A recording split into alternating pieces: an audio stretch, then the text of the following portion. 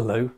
There was a significant revival in handcrafted metalwork in the 20th century, a result of the arts and crafts movement, and it was enjoying something of a golden age in the early 20th century, when sinuous, elongated Art Nouveau lines began to give way to more sharply angled and stylised Art Deco motifs. At the same time, advances in production techniques enabled intricate, fashionable, small-scale items such as cocktail sets and cigarette lighters to be mass-produced and therefore made much more affordable. Architectural metalwork included grilles and balustrades, railings, light fittings, fireplaces, screens and lift cages, which are often the focal point in building lobbies. This is the lift lobby in the Chrysler building. And this is a lift lobby in the Guardian building in Griswold Street, Detroit. It was a headquarters of the Union Trust Company. Now, the outstanding French ironsmith of the period was Edgar Brandt.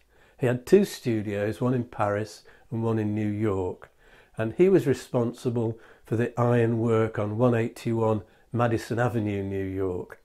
And this building was designated a New York landmark in 2011 because of the ironwork, including these wonderful intricate door panels.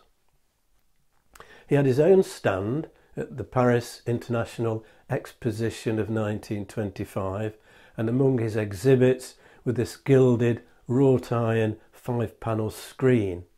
It's called the Oasis. We saw his lift cage for Selfridges in part 1 of this series. It's now in the Museum of London. Stylised cranes circling the sun and geometric figures in lacquered metal on a wooden background. This was another of Brandt's exhibits at the 1925 Paris show. He also had works dotted around the whole of the exhibition site, including the imposing main entrance gates.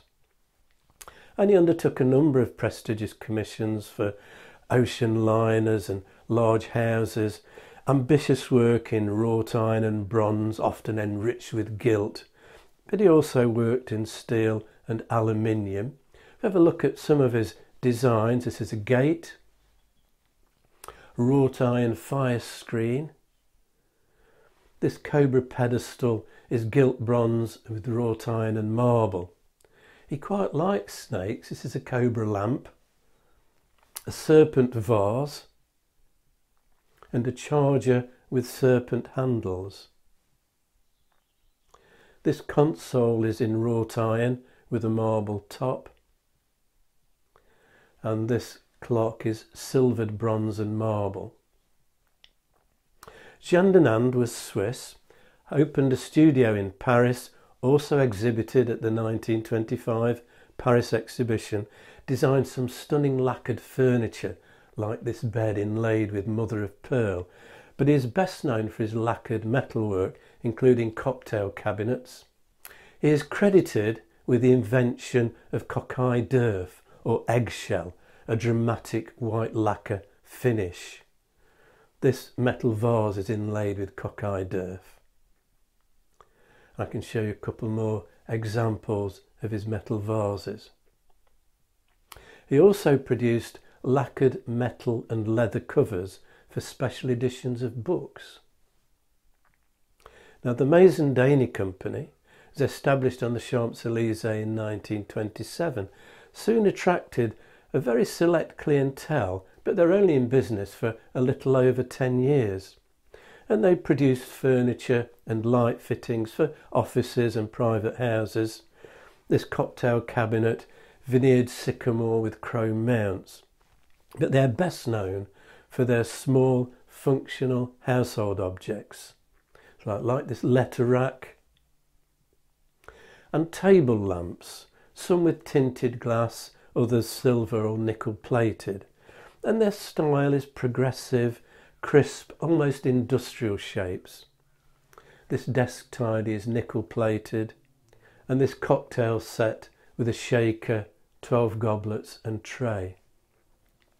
Puiforcat exhibited at the 1925 Paris exhibition, worked with more traditional methods, hand metalworking techniques, planishing and hammering, not mass production. So work by Jean Puiforcat is expensive. This is his constellation clock. Much of his work from the 1930s is based on curves. His earlier designs, like this clock from 1927, favour straight lines. And in that way is reflecting what happens in Art Deco generally, that initially very geometric, sharp lines gradually become more curvaceous and streamlined. This is Jean Puiforcat's tea service with a samovar in silver and rosewood. Henry George Murphy, a London-based silversmith, heavily influenced by the arts and crafts movement, he taught at the Royal College of Art and the Central School of Arts and Crafts, opened his own Falcon studio and adopted Art Deco style in the mid-1920s. This is his toast rack, a silver box, teapot and cream jug. Now, we met Keith Murray when we looked at ceramics and when we looked at glass. He also did designs for Mappin and Webb, and this is one of his, a cocktail shaker from 1930. Georg Jensen, Danish, trained initially as a goldsmith, then studied sculpture and set up his own company in Copenhagen in 1904, still in business. Employed a number of designers, but arguably the best known name was Harald Nielsen.